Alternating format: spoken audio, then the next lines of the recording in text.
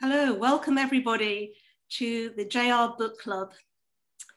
So tonight we're going to be talking about a remarkable new book by Riva Lehrer called Golem Girl, which looks at issues of gender, disability,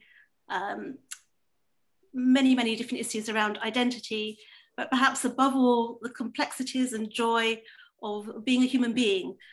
And to discuss that tonight, I'm delighted to welcome Riva, who's with us from Chicago, where it's still daytime, and Julia Pascal, who's with us in London. So hello to both of you and hello to our audience. So Riva Lehrer is an artist, writer, and curator. Her work focuses on issues of physical identity and the socially challenged body. She's best known for representations of people with impairments and for those whose sexuality or gender identity have long been stigmatized. She's a faculty member of the School of the Art Institute of Chicago and is also an instructor in medical humanities at Northwestern University. Julia Pascal is a playwright, theatre director, and scholar. She was the first woman director at the National Theatre in London, and her plays include the Holocaust Trilogy, the Yiddish Queen Lear, Woman in the Moon, Honeypot, and Crossing Jerusalem, and her work's been performed throughout the world.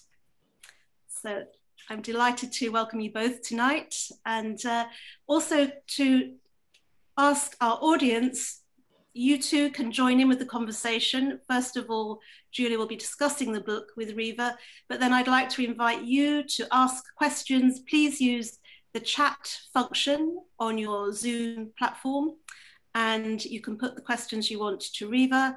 And in the meantime, please keep yourself on mute, as it makes everything go a bit smoother. So I'm going to hand over to Julia to chair our meeting tonight. Well, I'm honored to be here to interview Riva, and thank you for asking me, Rebecca. I first came across this wonderful book when Rebecca asked me to review it for Jewish Renaissance, and I have to say it's the best book I've read in years for many reasons. I won't go into it because I don't want to give a review and I want Riva to talk. But just primarily to kick off, I'm a wordsmith. I write, I can't paint, and I was knocked out that Riva is as talented a writer as she is an artist. And so the book contains both, and I recommend it. It's very stimulating. I'd like to start by asking Riva to go straight in and to read the first chapter, pages 1 to 9. Hi, everyone. Thank you so much for joining us tonight. This is an honor, and thank you for tearing yourself away from Megan and Harry, who is filling the airwaves here this week.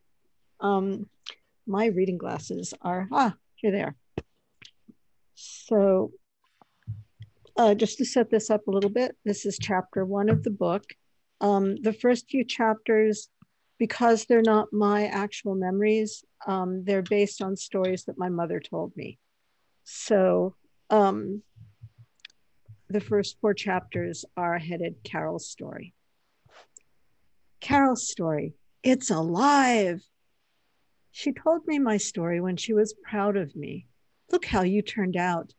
She told me my story when I annoyed her so much that she folded her arms across her breasts and tilted her eyebrows at me like notched arrows. Have you forgotten what I went through for you? She told me my story when we had company. Look how she turned out. She told my story to every new doctor and nurse who crossed our path. My mother's stories run through my head like a piece of silver nitrate film. April 1958. So I have to kind of arrange the book here a bit. Carol froze, hands in the air, caught in the act of tugging her blouse over her head. Not this, not again. She'd been so careful. Months on bed rest, moving through the apartment like an overfull balloon, afraid to so much as bump the furniture in case it pricked her skin and spilled her contents onto the floor. They were spilling now. Hot liquid spiraled down her legs. She shuffled into the bathroom and waited for the expected release. Sorry, I don't think I can use my book rack. Waited for the expected release of mangled tissue for another baby that could have been to slide out of her on a torrent of red. She looked down at the floor and, oh God, it wasn't blood. She was standing in a puddle of viscous pink water. Invisible hands twisted her like wet laundry. What a strange thing it is when pain means hope. Jerry heard her shriek and ran through the bedroom, slid into the bathroom. She yelled, "Honey, I'm in labor." And he shouted, "Where is the suitcase? What do I pack?" The suitcase that would have been packed and ready to go if things had been happening according to schedule. This day was precisely 1 month before the due date she'd been given in the obstetrician's office. Jerry drove like he'd never heard of traffic laws. Carol sat doubled over on every towel they owned. It was all so unfair. She had the kind of sturdy, wide-hipped, large-breasted body celebrated in fertility sculptures since the dawn of time. At 24, she looked able to birth a clan, a tribe, a city-state, while striding through the fields with arms loaded with harvest. Instead, there had been 3 miscarriages in less than 2 years, followed by 8 months of paranoid restraint. Jerry thought, if this is all there is, just us forever, Dainu.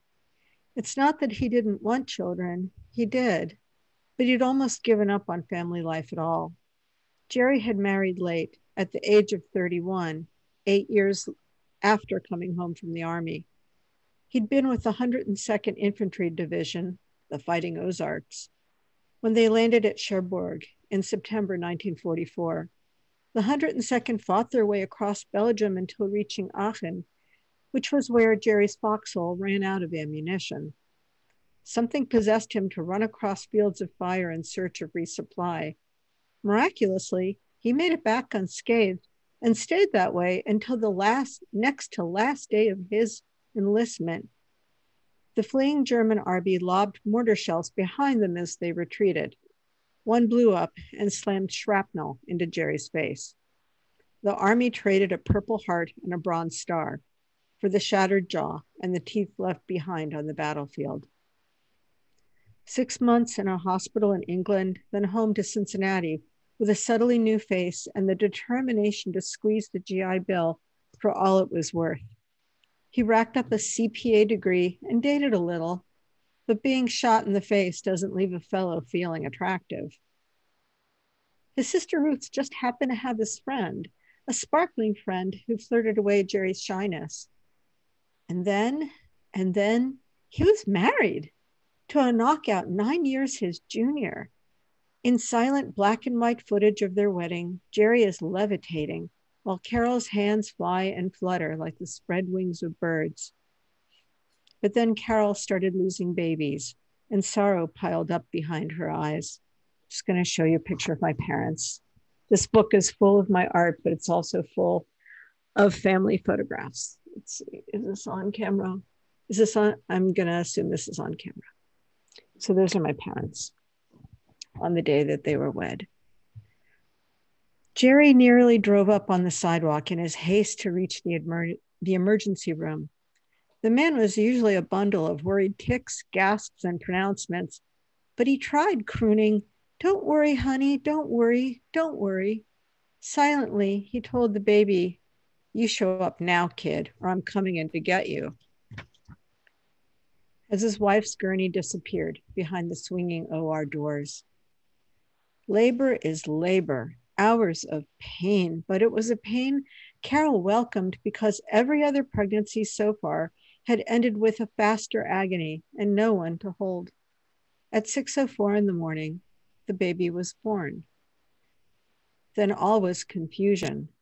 Doctors and nurses ran around the room, calling for equipment as the baby screamed in a way that surpassed the normal trauma of air and bright light.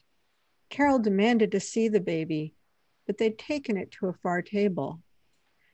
The baby? Boy? Girl? No one could tell. Carol was told that the lower half of its body was encased in adhesions. The amnion, the inner layer of the placental wall, had adhered to the baby's skin and formed swaths like a mummy's bandages.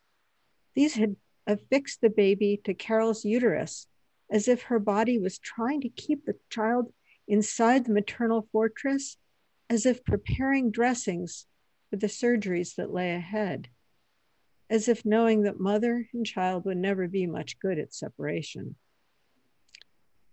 A nurse stepped away, and there it was, her genderless, shrieking infant, an infant with a grotesque red sac protruding from its back. Then Carol knew exactly what the obstetrician was about to say. Her baby had spina bifida. Carol had seen these children for years. Up until this bed rest pregnancy, she'd been a medical researcher at Cincinnati Children's Hospital, where she'd worked for Josef Workeny, an Austrian physician who had established the field of teratology in America. Teratology, from the Greek teratos, or monster, is the medical term for the study of birth defects. Workeny revolutionized the medical understanding of the origin of impairments. Among these, spina bifida was one of the most common and the most commonly fatal. In 1958, no one knew what caused spina bifida, only that it fell within the category of congenital conditions known as neural tube defects. The words spina bifida mean split spine. When you feeder it, lots of words. Okay, lips. When a fetus is in utero, the bones and casings around the spinal cord are supposed to fuse and create a tube that houses and protects the spinal cord. But if these parts fail to fuse, they leave an open fissure, a lesion, somewhere along the length of the spine, anywhere from the skull to the sacrum, a literal hole in the body. As a consequence, any pathogen entering that hole has access to the brain. Spina bifida babies are born open to the world. There are different severities of the condition. The mildest case, spina bifida occulta, are those in which the spine remains closed with minor malformations of one or more vertebrae. Forgive me, people. I get asked all the time, what is spina bifida? So I thought in the beginning of the book, I would just get it out of the way. There's another chapter that goes in a little more deeply, but hang in there with me. We're almost back at story. But to go back, spina bifida occulta are those in which the spine remains closed with minor malformation of one or more vertebrae. This causes little or no injury, often from the outside. Carol could scarcely tell that anything was wrong with these children. And by the way, I make the point in the book a little bit later how absolutely eerily bizarre it was that my mother was working for one of the only doctors who would have gotten her in front of multiply disabled children, including those with spina bifida. Most women with babies like me would have had absolutely no idea what it meant, what it was, what it meant, how to think about it. My mother was in a very unusual and unimaginably coincidental position. Let's see. I think I'm going to skip a little bit. So it makes the point that that she knew what spina bifida was because she'd worked with Dr. Workeny. I will say the prevailing medical opinion was that surgeons should leave these children alone until they reached the age of 2. If they survived that long, then they were strong enough for treatment. Otherwise, they were a waste of medical resources. Parents were advised to cherish their babies for the short time that they'd have them. Josef Workeny disagreed with this ethic. Carol had never imagined her own child on Workeny's examination table. The baby actually had a decent weight for a preemie, so an ambulance took it directly across Burnett Avenue to Cincinnati Children's Hospital. Carol prayed for a surgeon who wouldn't wait until that impossible second birthday. And indeed, they were in luck. Children's had just hired a young Harvard-trained surgeon named Lester Martin. He was soap opera handsome.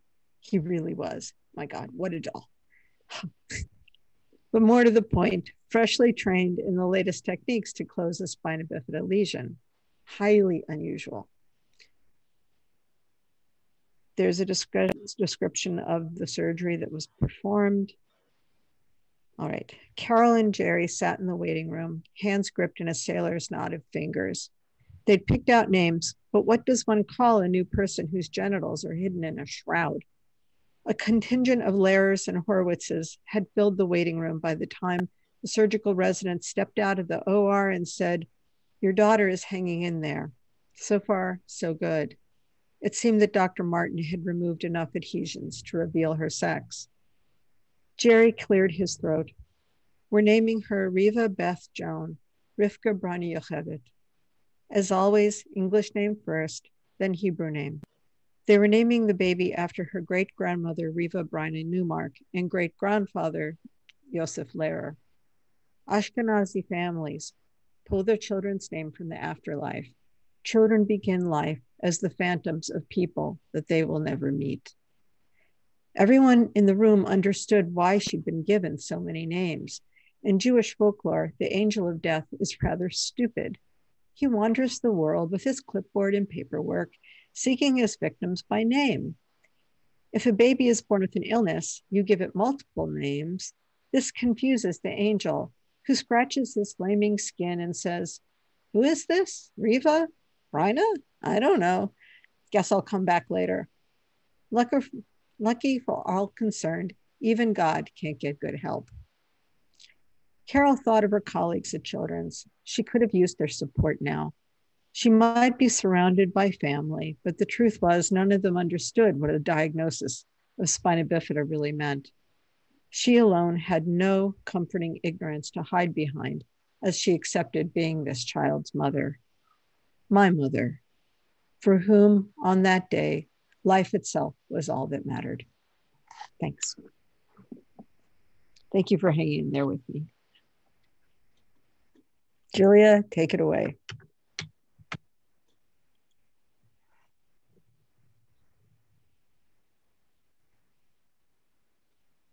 Unmute, Julia.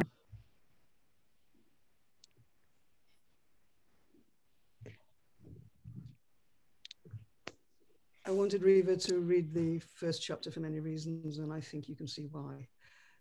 What I found most stunning was the multi-layered. It's incredibly charismatic, many-storied, funny, tragic human story. That's a cliche human story. Of course, it's a human story. But what I liked was, for example, the father, D-Day landings being shot, the unattractive face, the woman who falls for him, the whole backstory. It's extremely cinematic.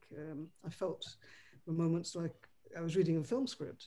The way that Riva pulls us into the whole medical story, but in a way that's really acceptable and really accessible and really easy. It's just intriguing. I really didn't know what spina bifida was. And Riva, you said hang in with me there, but in a way, coming from you and the way you put it, it's very important to know, and it's done delicately but incredibly poetically. I have to say, I'm full of admiration because of the skills. And I wanted to ask you the structure. The structure is very complex. You're in the third person, you're in the past, you're in the present, you're in the Greek mythological world, you're in the Ashkenazi Jewish world, you're in Kabbalah, you're in American history, you're in European history. You've got an enormous amount of areas that you're playing with simultaneously. It's a very skillful piece of writing. I'm much in admiration of it. And I wanted to ask you, how did you get to the idea of structure? Well, I knew that some of my story, like I said, I rewrote the book multiple times. So this version was version number 5. And there were earlier versions that were experimental where I was trying to tell my story as if I could have been conscious of it. And that felt so wrong and inappropriate and fake. And then I wrote ones where my mother is actually telling it as a story, but that also really didn't work for a variety of reasons that will make sense if you read the book. So it had to be a little bit meta. It had to be me telling her story. So I was thinking, well, what would she have known? And then there were pieces that I only found out after I'd started to write.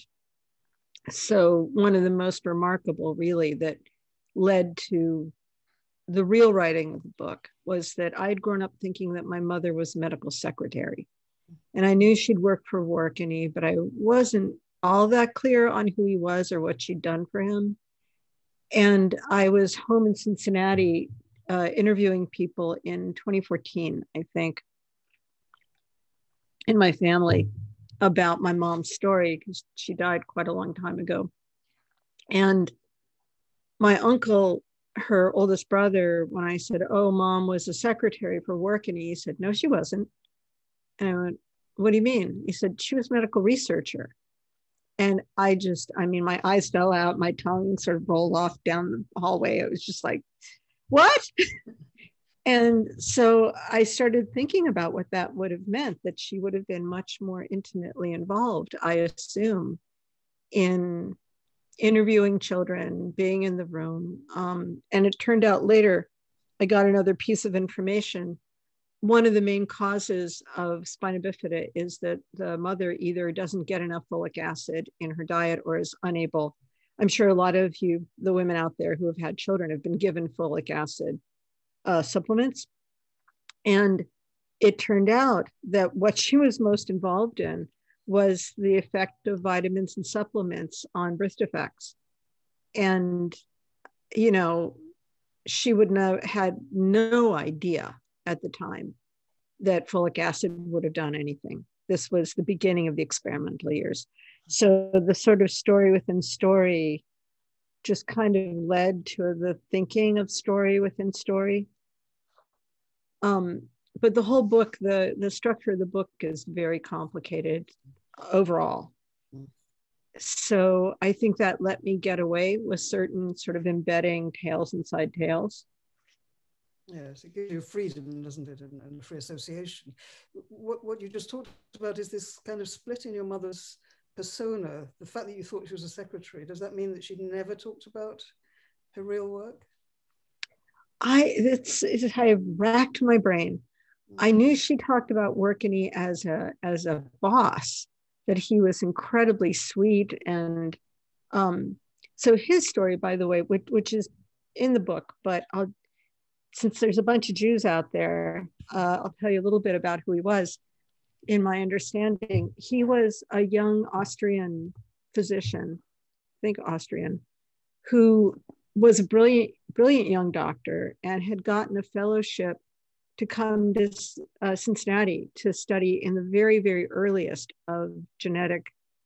It was just the beginning of genetic research, and they were doing breakthrough research in Cincinnati on the genetics of birth defects. It's not really a term I particularly like. I don't like the word defect. I usually use anomaly or variation, but for the sake of the time period, I'll use birth defect. And so he's in Cincinnati when Hitler comes to power, and he can't go back because he's a Jew from, I think, Austria. I don't think he was Hungarian. I think he was Austrian. And so he's stuck in Cincinnati for wherever he was from, he couldn't go back to Europe. And so before him, the ideas of what caused birth anomalies were, a lot of it was buried in superstition and ignorance.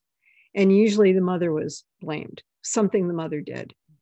And so the fact that mom would have been there working for him, not only is this about children, but it's also about mothers and about lifting away the guilt from mothers about whether or not whatever their child is born with was somehow their fault, which it rarely, rarely is. So, you know, he was also an artist, by the way. You can look him up, Josef Workany's etchings. He did beautiful etchings. He did one of a big sort of Romanesque synagogue that was down in downtown Cincinnati. He gave that to them for their wedding gift. My brother has that. Because you say she was an artist at home. Just to go back to the split in your mother. That's a line I just lifted up today, and you said she was a medical expert at work, but she was an artist at home. And your whole story, I'm just moving towards your childhood, there's amazing material about you and the dolls, and the beginning of your own artistic critique. I think it's quite a critical young child's analysis of dolls. Could you talk a little bit about that? Did we pick that out to read? About dolls? Yes, it's on 56. If you want to read or just talk about it. Up to you, your choice. Okay, why don't you just read it? It's very fascinating. Well, a little bit of background. My mother's family, many of them are very artistically gifted. Some of them did something with it, some of them didn't. My uncle Barry was an incredible photographer. My uncle Lester actually went to the School of the Art Institute here in Chicago. And when my mother wanted to do that, they forbade her and made her go to pharmacy school, which she hated and managed to get out of by arranging a lab accident and blinding herself for 6 months, which is not funny, but that gives you some idea of the desperation. Her eyes healed, but she just desperately wanted out of there. Her parents were pharmacists, and they wanted her to take over the drugstore, and that wasn't going to work for her. But mom wanted to be a fashion designer. So when I was growing up, and all through her life, she made her own clothing. Early on, she made my clothing. She made clothing for my dolls. There's a lot I don't want to spoil about that, but I grew up. Also, she loved beautiful objects. There was sort of beauty all over our house. We were sort of, in terms of income, lower middle class, but her aesthetic was more artistic than about one's class rating. Like, the things we had were not about whether they were expensive. They were about whether they were beautiful. So the dolls thing, I guess I'll just read, because it's a little hard to explain without reading it. And also, it's about Jews. Again, it's a very Jewy book. This is the inside cover.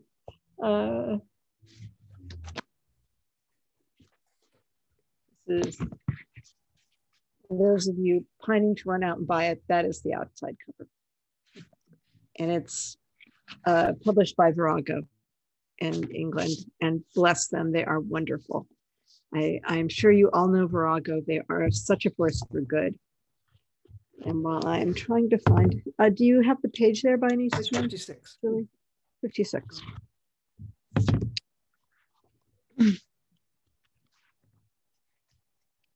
Okay, so this, I'm, I think, 10 here, 10 years old. And the piece right before this is about my mom making a dress for the holidays. And my mother was a very big woman. I'm a very small woman, because mostly because of the spina bifida, but my mom was tall and she was a big woman. And this is the 60s. And I'm sure that some of you remember trying to buy clothing if you were an unusual size in the 60s. They wanted you to suffer. So she made her own clothes, and she would have, anyway, I don't want to spoil anything. But the struggle to feel beautiful when you are different is something I saw her go through, and I've certainly gone through my whole life. Mom said, Mom set the menorah on the table and draped her hair with a cloth. She lit the first night candle with the shamus candle, and we prayed, Vitzivanu lahalikner shel Chanukah, Omen. Rivulets of pastel wax crept down the arms of the menorah. We passed around the browned kugel, the amber bowls of matzo ball soup, the brisket, the tzimmus, an edible museum of Jewish culture. The finale was, I cannot talk today. The finale was Carol Sue Lehrer's famous homemade strudel. When dessert was reduced to microscopic flakes, our parents took pity and said, "Okay, kids," whereupon we bolted to the living room and clawed at the gift wrap like uncaged Vildachayas. There's a lot of Yiddish in the book. Yes. A little gift to you. The small packages were for the first night. Hefty eighth night gifts waited at the far end of the couch. I already knew what was inside my big package. For years, I'd been given the same 2 feet by 1 foot box. I was 5 when I got my first Chatty Cathy doll. She'd seemed so big that she could have been my unbending sister, blonde and blue as apple pie. Cathy could talk if I pulled a cord out of the back of her neck. "Will you play with me? Let's change my dress. I'm hungry. I hurt myself. I love you. Tell me a story." Cathy sounded like a child gargling hot glue. Like me, Cathy went away for repair, not to children's, but to the doll hospital downtown. Cathy's voice box was actually a tiny record player mounted inside her chest, easily broken during even mildly vigorous play. The girl had cardiac issues, hence the succession of new chatties. I demanded to be taken to see the doll hospital. I was so disappointed that it was just a tiny storefront on Elm Street with hundreds of dolls wedged inside its dusty cases. When I was little, Mom had sewn us matching outfits: mommy dress, Riva dress, Cathy dress, cut from the same bolted cloth. Now that I was 10, Mom and Grandma had begun buying me A-line shifts that hid my spine. I didn't feel safe. I just felt sad.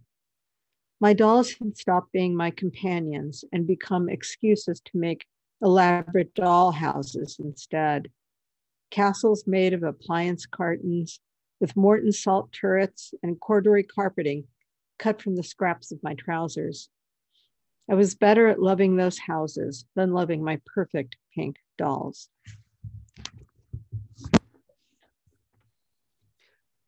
Of course. So you had questions about the doll in our society, the 60s, women as dolls, your dolls, but this doll with the voice. It's very complex. I don't think there's anything about it. I found it touching. The dolls, in a way, seemed almost symbolic, hidden behind a storefront, dusty. The people one didn't want to see because they're broken, has all sorts of resonances, I think, within the whole book. But it brings me to the question of the title of the book, because the other side of the dolls is the golem, perhaps. And why did you call it Golem Girl? Well, the theme of dolls and figures runs through the book. I'm a portrait artist. That's really what I do. I'm trying to write a new book, but this is my first book and may, God knows, be my only book. I hope not, but we'll see. But I'm a portrait artist. And as I write in the book, when I spent the first 2 years in the hospital without coming home. And the relationship there is that in the hospital, you don't have any conception of the world, except maybe on TV and whatever you can see from your window. So absolutely everything is people, trying to figure out what people mean, how to read their faces, their voices, when they're telling you the truth, what you have to prepare yourself for. So I think for me, what happened is that I really became obsessed with the human the embodied human, particularly reading faces. And so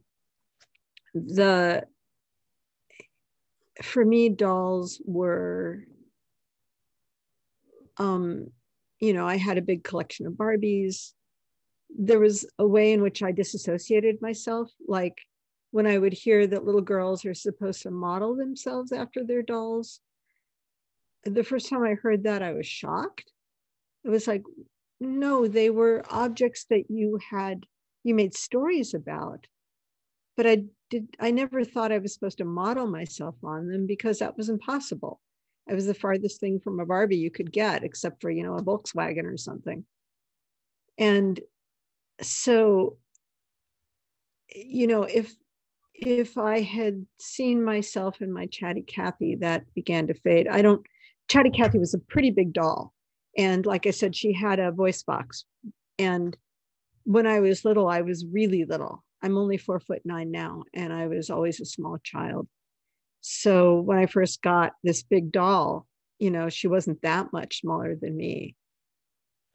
But as my body changed and the dolls stayed the size that they were and the sort of perfect selves that they were, they started, I think, very faintly to feel like a rebuke. So the only thing I could do with them was make up stories that were not about me, that were about, really, they became, I was much more interested in making clothes for them and making furniture and making houses and making little cars and whatever else I could come up with than anything the dolls were particularly doing, other than sitting around in those houses and wearing the clothes.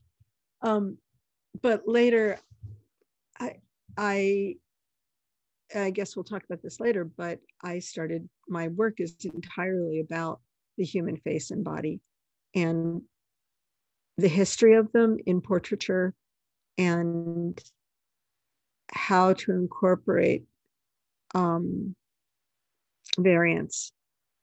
striking variants in the history of portraiture. So for me, there's a total through line of the human figure as a question. And how does that relate to the idea of the golem? The golem, sorry. Story. So does everybody know the golem story? I'm looking at the chat number.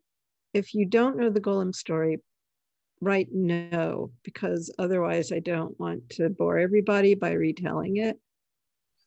Just write no. I'm watching the number, and right now it's still 5. So maybe you all do know the story of the golem. Okay, there's a no. Okay. So it's golem, not golem. In Yiddish, it's something like golem. The story begins, or the idea of the golem, or the golmi, which is the first word in Hebrew used for this, is in Genesis, where Adam is made out of clay and he's called golmi, which means shapeless. And so he's the first being built out of an inert material and then magically brought to life, in this case by the word of God. And then he makes Eve, who's sort of a second generation, person 2.0, which is why we're better. But through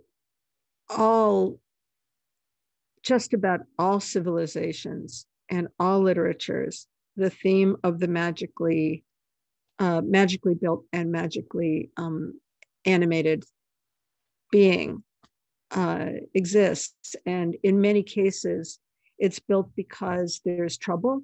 A society's in trouble, a family's in trouble. Often it's a society, and someone decides to build a protector or some kind of robot or some kind of being that's going to use magic to change the situation.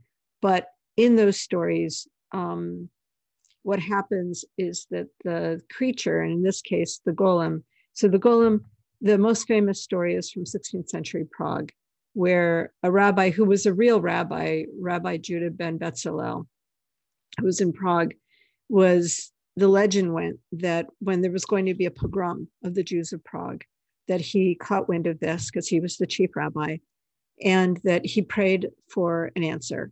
And God told him to go to the Vlatva River and dig around in the mud and make a man. And he gave him the secret. He gave him a secret word of, secret name of God.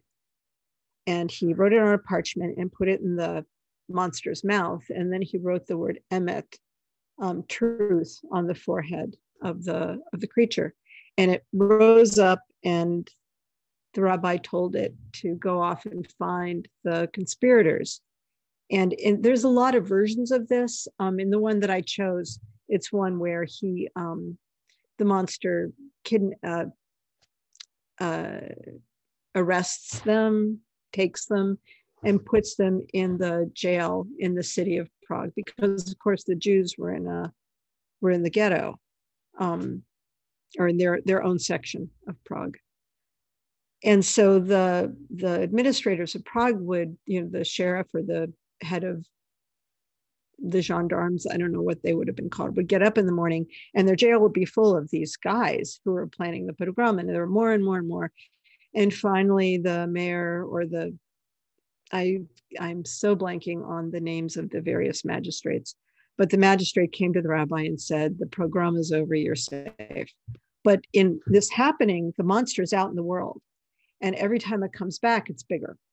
And it's described as getting out of control. And the way I interpret that is that the monster, the golem, is experiencing itself in the world.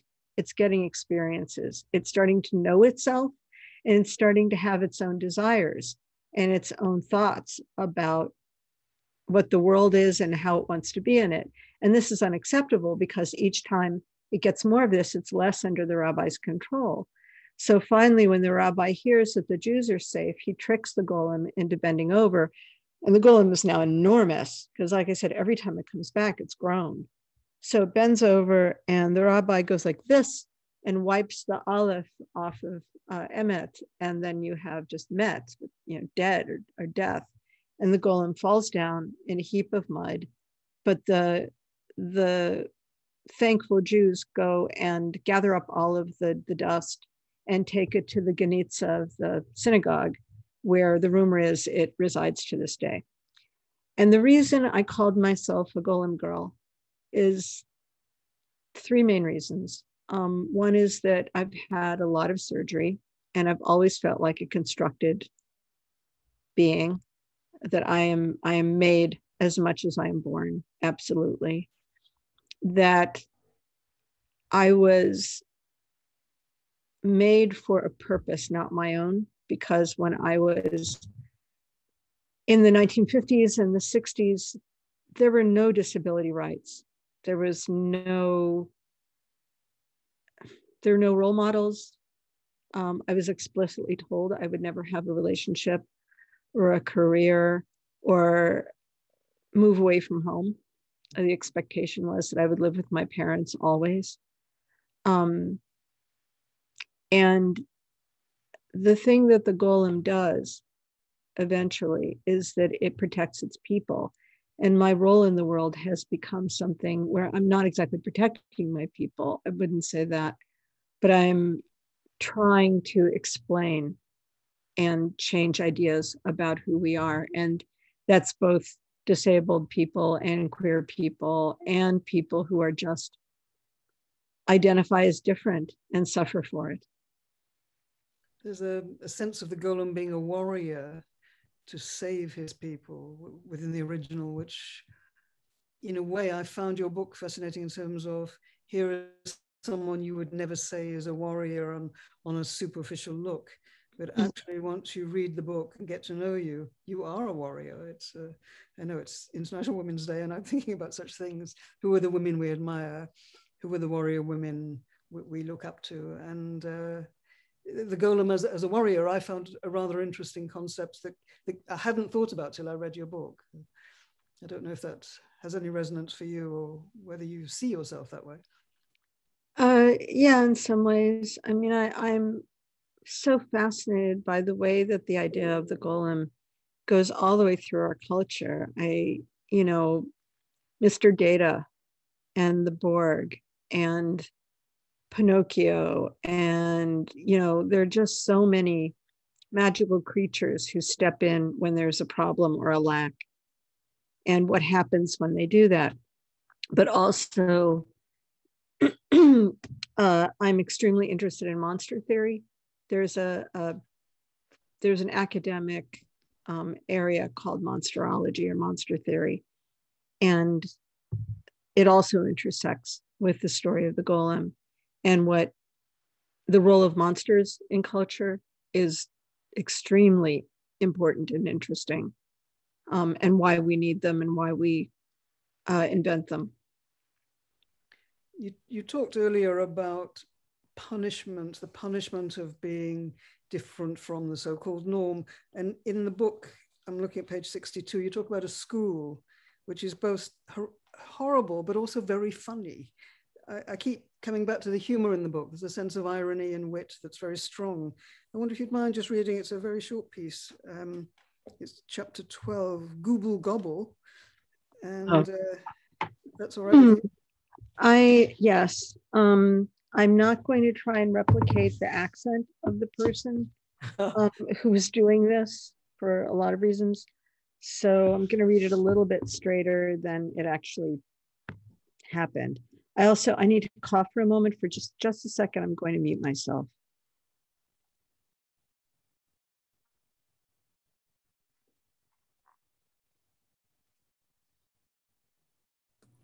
Aging, what a concept.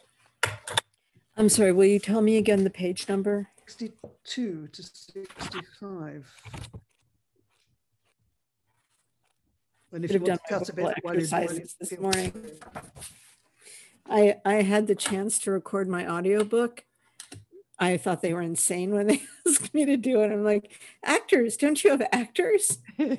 But for 6 weeks, I'm in the studio trying to read my life, and it did something interesting in my voice. It seems to have like affected my vocal cords. All right, here we go. I'm going to back away from the microphone for a second. Retards! Retards! Retards! Sometimes 6 or 7 kids stood at the corner where we'd stop at the red light. Other days, there would be teenagers or even a single vicious adult. There was no lack of people eager to scream, retard, at the top of their lungs. Our bus, okay, I'm sorry, we didn't set this up. I went to a special school, so-called. It was called Condon School, and it was a school entirely for disabled children. And I loved it and I hated it, and I write a lot about it in the book, and it's full of very rare archival photographs of this school. The history of the school is completely fascinating. So to catch us up, Condon School. Our bus was painted with Condon School in big block letters, so we were always 100% visible as we made the rounds.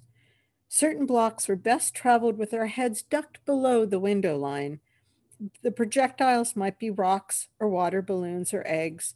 The splattering of yellow yolks on a yellow bus leaves it buboed and swollen, a plague bus carrying an infectious cargo. If I was stupid enough to tell anyone where I went to school, they'd look puzzled and say, but you don't seem, the R word wasn't forbidden. Strangers just didn't seem to know how to rate my intelligence. I'm gonna skip bits. I talk about when we would go out on field trips and how we would be completely stared at the minute we got off the bus. For me, the worst was our yearly trip to the Shrine Circus. The Shriners were a lodge of Freemasons that funded the Shriners' hospitals. I don't know if you guys have that in England. You must have things like that. Places devoted to the treatment of sick or disabled children. Condon kids were always seated at ringside level, so we would get all the special attention that special needs kids deserved. I'd press myself backwards as the clowns came around and zanied themselves right in our faces. As the spotlight swept over our heads, I felt as if it was picking out the visiting sideshow for the entire audience to enjoy. Usually once I got to school, I could relax. 5th grade was uncommonly homey under the auspices of Mrs. Bockledge, a sheltering hen of a teacher. But one day Mrs. Bockledge was nowhere to be seen. An unfamiliar woman stood at the blackboard. She was thin and dry as a rawhide shoe, not shoe, sorry, draped in a flowered dress that hung loosely from her bones. Her neck stuck out of her Peter Pan collar like a dandelion in a Dixie cup. She spoke loudly and slowly. Mrs. Bockledge is out sick. Take your seats. Hurry up, y'all. My name is Miss Boyd. Obediently, we settled in, our desktops rising and falling with a bang as we fished out our textbooks. Miss Boyd interrupted with, no books right now. We got something else to do this morning. All you children get ready to hear what I got to say. I'm going to tell you a real important story. She strode to the classroom door and turned the latch with a thunk. Up until then, I had no idea the room could even be locked. I hazarded a glance at Julie, my best friend.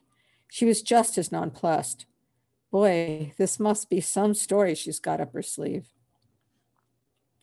Miss Boyd planted herself in front of the desk, arms bent and ending in balled fists. Pay attention now. I'm going to explain to you about why you are the way you are, why you're all crippled up. What? Was there such a thing as a group diagnosis? I looked. None of the teaching assistants were in the room. The substitute must have sent them away before class began. This did not strike me as a good omen. Now, I know you all been to the doctor and he said you got diseases and conditions and whatnot, but I'm going to tell you the truth. I bet none of you ever been told why you are the way you are. Why ain't none of you can walk worth a lick or talk right or take care of yourselves better than a dang baby? It's because each and every single one of you is the wages of sin. Your mama and your daddy were drinkers and smokers and thieves. I know this for the Lord Jesus' truth. Her voice sing-song and rose as enthusiasm ran roughshod over her grammar. It's obvious. He done punished you parents by making you all crippled up and drooling and making duty in your pants. From Nancy and Darlene and Larry and Debbie and Donald and Henry and Patty and Marianne and Shirley and from all of us poured a river of snot and rage. Somebody in the back of the room moaned, no. We were 5th graders, but this woman had reduced us to traumatized infants. I was baffled. How could she know anything of our parents? My mother and father weren't drinkers or thieves, and not even Rabbi Indish, who was always so sorry for me, had ever said that I was handicapped because my parents were bad people. Miss Boyd pitched her voice above the rising din. You parents are fornicators with people they ain't even married to, fornicating with the devil himself, and you are the wages of sin. Jesus wants to make sure that everybody can tell that you be the children of sinners. Her cheeks were shiny with muscular righteousness. I couldn't believe no one was pounding down the door. Julie clutched my wrist under the desk. She cut her eyes at me and then towards the hall, and I understood. We could run for help. Anyone in a chair or on crutches would be caught halfway to the door. I wiped my face and mouthed, let's go. As soon as Miss Boyd's head was turned, we dashed for the door. Julie snaked a long arm and twisted the iron lock. Miss Boyd yelled, where do you two think you're going? But by then we were halfway down the stairs on our way to the principal's office. We burst past his shocked secretary straight to the inner office and babbled over each other until he held up a stop sign hand. Girls, calm down. Mr. Hofter rose to his stack of giraffe's height and said, Show me. At the door of the classroom, he said, "Shh, be very quiet. I want to hear." We eavesdropped for maybe 1 whole minute before Mr. Hofter stepped inside, wrapped his fingers around her white cotton collar, and lifted her clear out of her seat. "That'll be quite enough." He marionetted her down the hall, and that was the last we saw of our substitute teacher. Back in class, no one met each other's eyes. Eventually, the secretary told us that the buses were coming to take us home early, but no one came to talk to us. Not the school nurse, not the psychologist. No one ever did. As soon as I got home and saw Mom, I fell to pieces. Condon would never be safe again. Something I had no words for had been lost. Mom sat me down at the kitchen table with hot cocoa and cookies and listened as I hiccuped through an entire box of Kleenex. I blew my nose and waited for her reaction. My warrior, my street fighter, pillar of justice mother would burn down the school with her fury. She shoved back her chair with a peppery snort and said but a single word: "Goyim."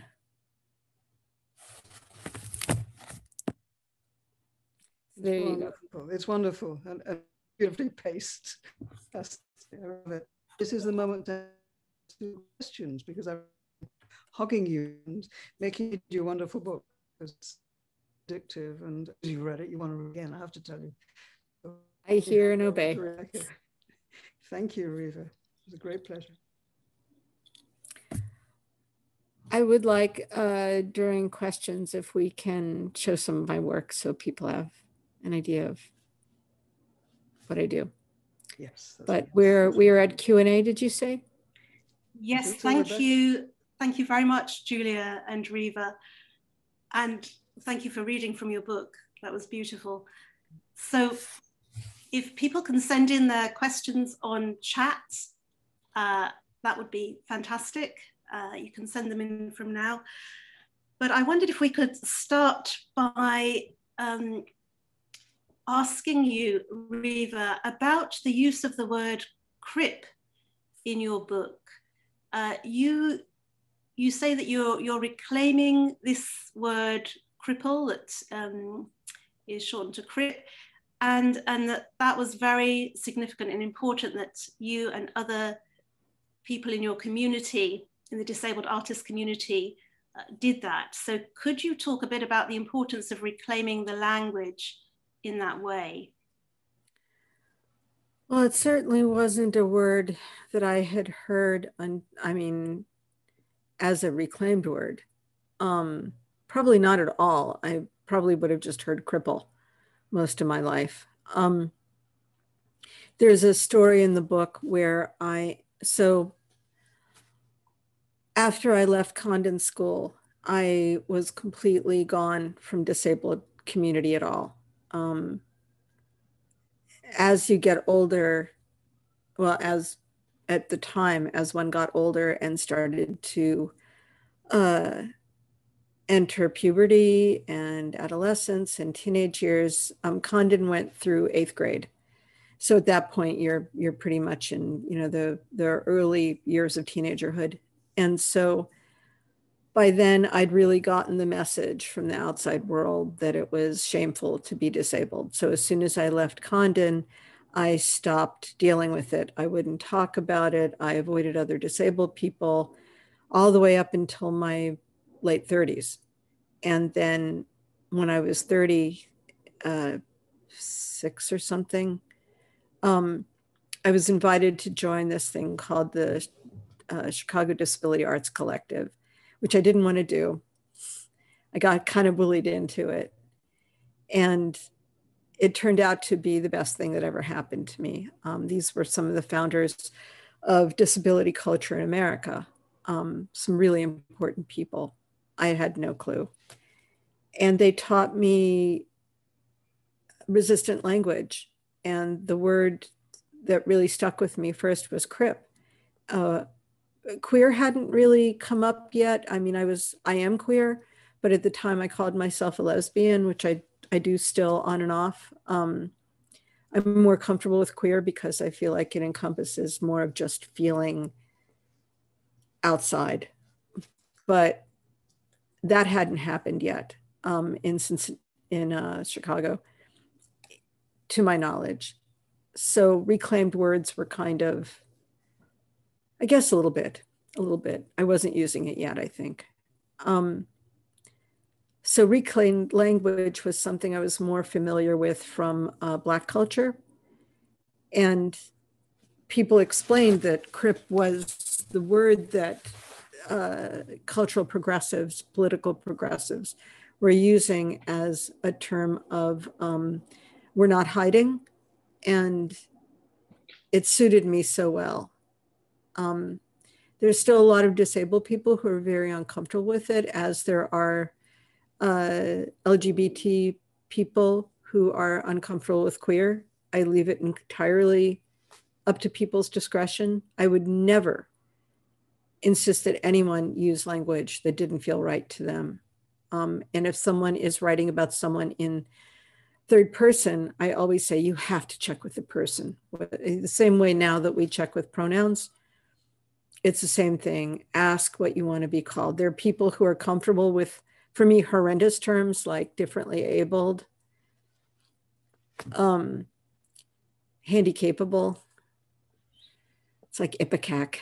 But it's their prerogative to be called what they want. But I find those to be mealy-mouthed. Thank you. We've got a lot of questions coming in actually from the audience. So let's go to some of our audience now.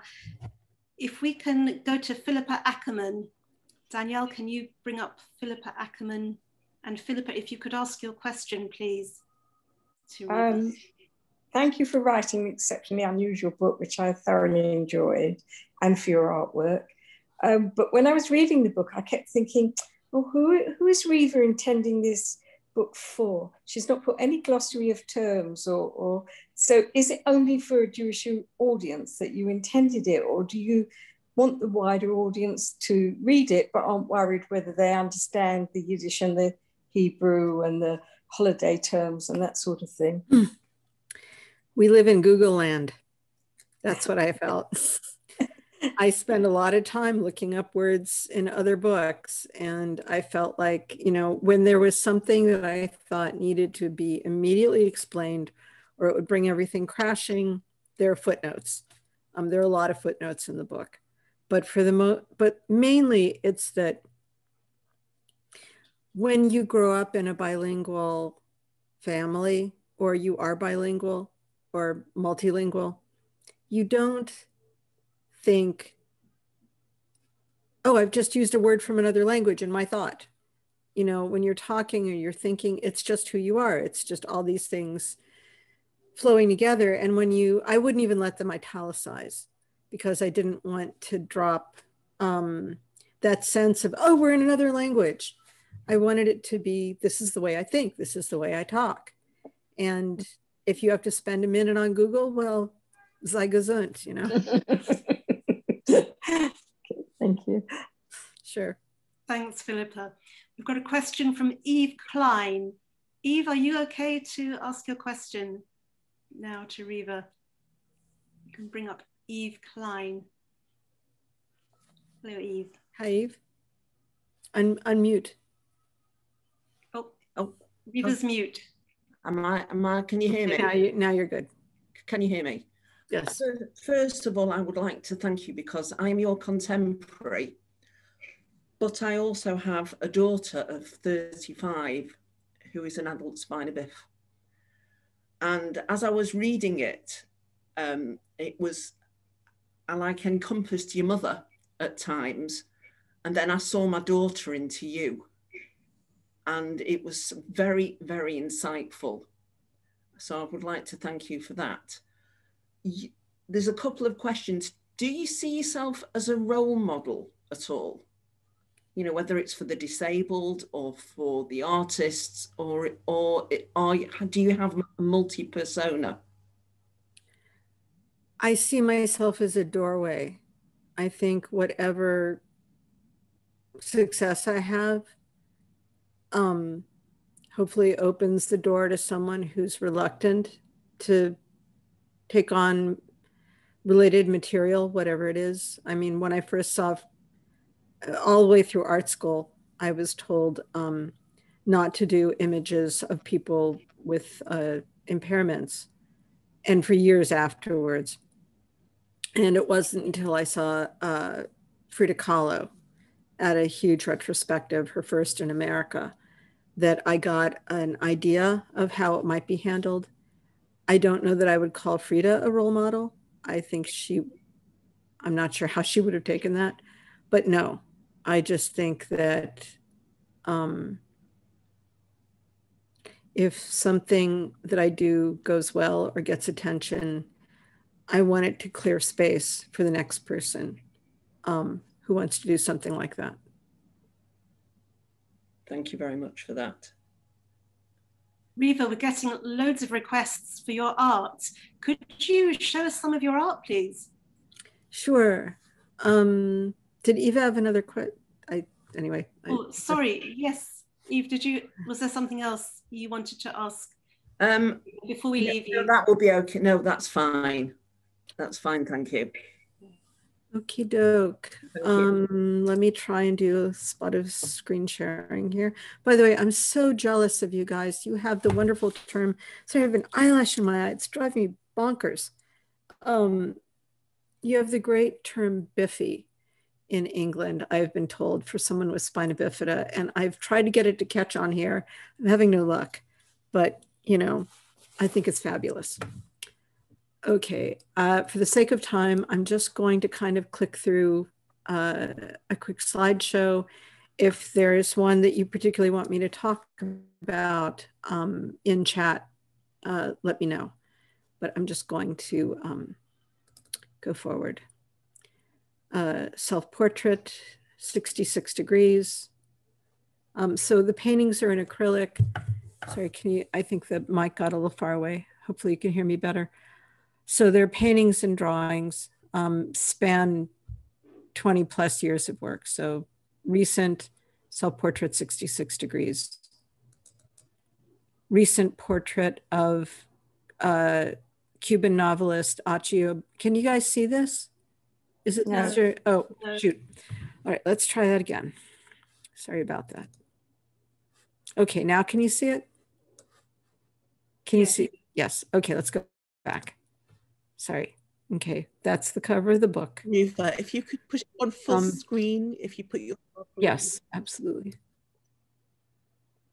We good now? Yes, that's great. Okay. Okay. 66 degrees, recent painting, self-portrait on acrylic. Accio Bejas, this is queer Cuban novelist, Accio Bejas. The whole thing goes together. The vitrine is part of the drawing.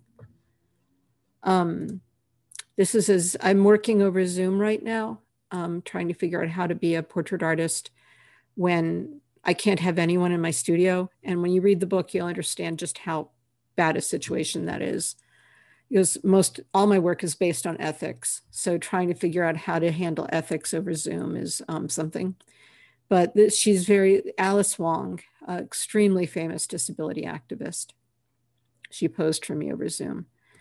Also, speaking of people who are quite well known, this is Alison Bechdel, graphic novelist who wrote Fun Home and Are You My Mother, and has a new book coming out finally. This is a mixed media drawing with partial dimensional. A lot of the drawings are partly dimensional.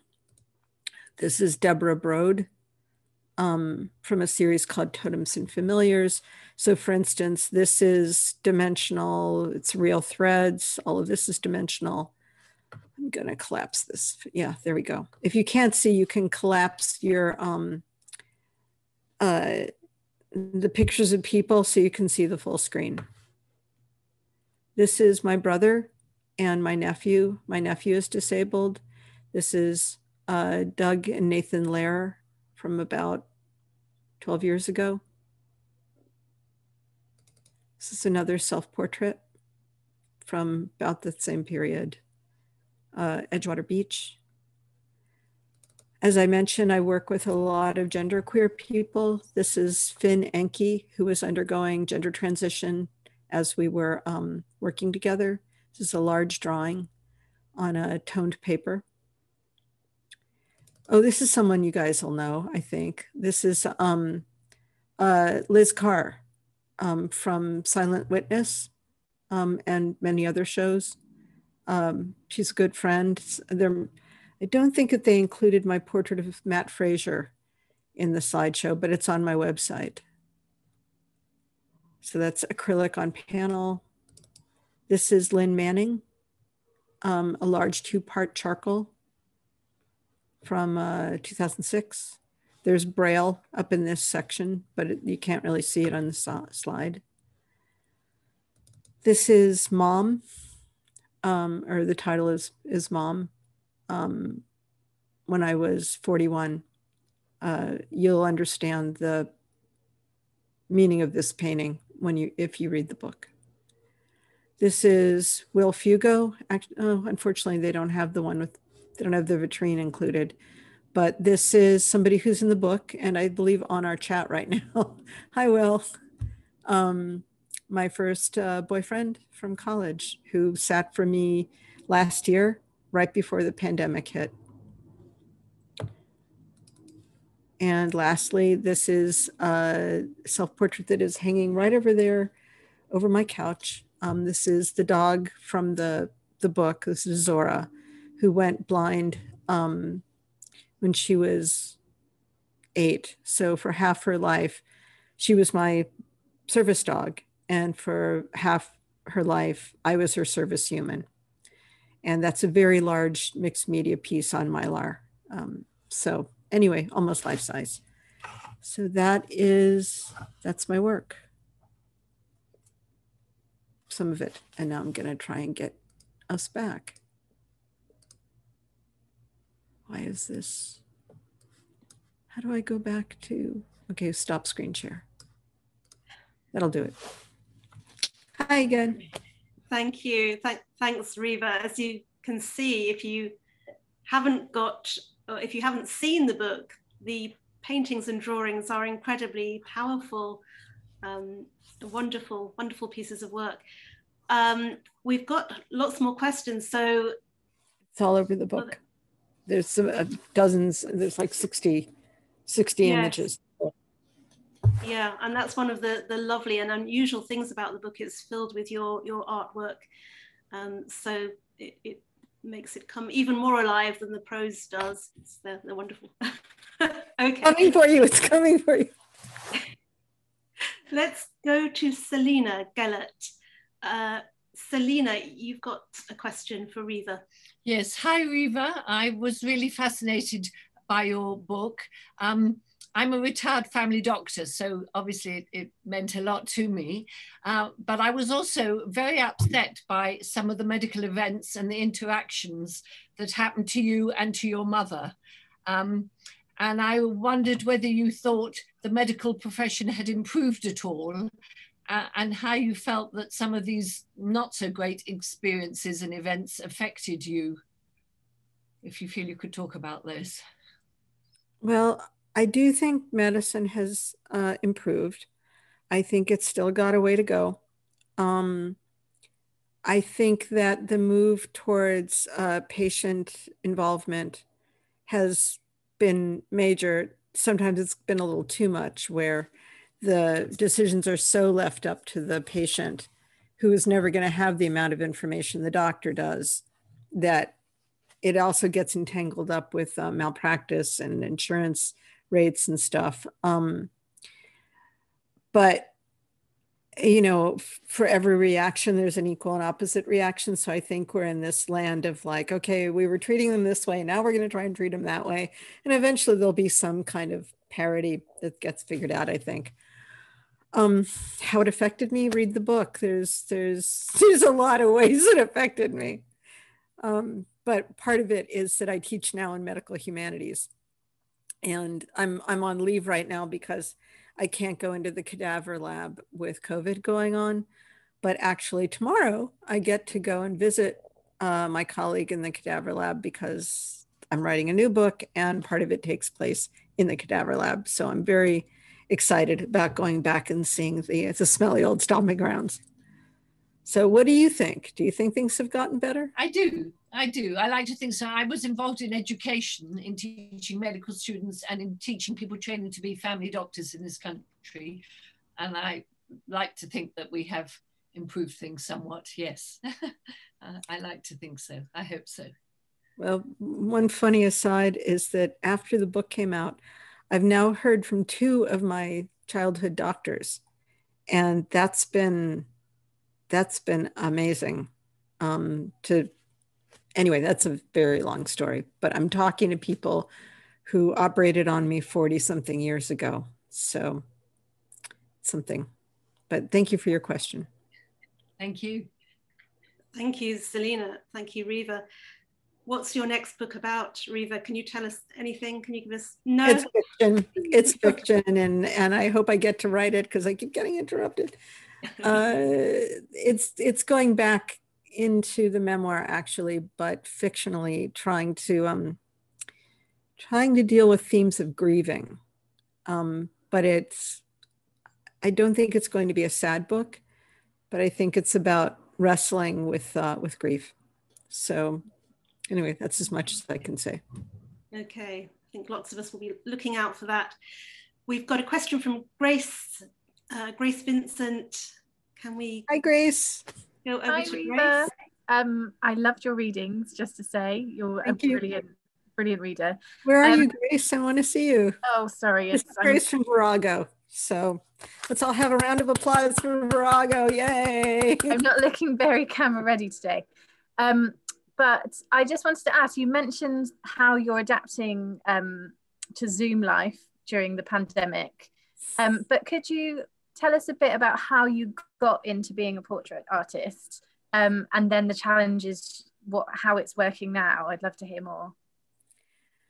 Well, I always painted the figure. There's a difference between a figure painting and a portrait, and people get very confused by it.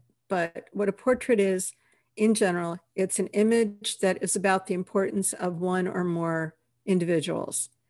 So it's the story of that individual, and generally they're identified, and that is versus something where the artist wants to tell a story and brings in models to stand in for those characters. So religious paintings, mythological paintings, political works, anything, dreams. They might be just as technically rendered as a portrait, so it might look exactly like the model, but it's not about the model. The model's being an actor in another story. So my first works were figure works, where I was trying to figure out how to talk about, it was a mix. But I got such criticism for trying. I still get people who tell me I shouldn't be dealing with disability in my work still. And some of them are close friends, and it's like, what should I do? I used to do pet portraits. Like, do you want me to go back to pet portraits? I don't think, anyway. But it was really when there were a lot of steps. It started with self-portraits, and one in particular that's in the book. But when I met the people at the Disability Arts Collective in 1997, I started to change what I thought was beautiful. And for years, I've been evolving a sense of beauty that's true. It's not a political stance. I'm moved and entranced by all of the ways that that the human body, that a human can the shape of humanity, all the different expressions of the shapes of humanity, particularly when it's a body that is not suited to the built world or the societal world, and it still constructs a life and a self. There's a way that people who are looked at all the time, who are always judged and scrutinized, they, on one hand, become very self-conscious, often very performative, because disability and queerness are both very performative in that you're always having to like manage it in society in ways that are not easy. But it's also ends up where those people often develop a kind of super presence that I can see. Their bodies aren't ciphers or numb. I think for a lot of people who are able-bodied, their bodies are just kind of these invisible-ish vehicles that they move around in. I mean, I know how it feels because when I'm really, really healthy, I forget my body. I like, it's okay, it's hungry, it needs to sleep, whatever. But it's not a challenge. It's not a question in those moments. And I think that's more or less what it's like for people who are continued long stretches of being able-bodied, that their bodies have their demands, but it's not being slammed against the world all the time. And if you are, I think that you develop a way that you are in your body. You are aware of it. You know what it looks like. You know how it moves. You know what people think of it. You know how you want to manage it in public. And there's just something, I can just see it. I just see it. And that's what really snags me. And it's not just about being disabled. There's a lot of versions. But for me, that's what really is beauty to me these days. So it took a long time to kind of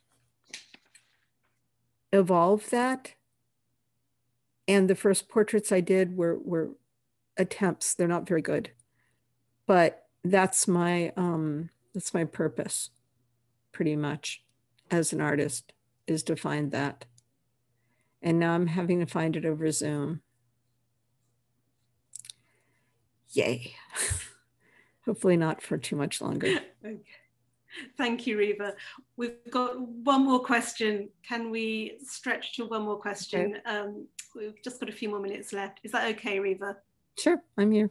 Okay. So if we can go to Mike Wolfman, who's asking about the various influences on your work.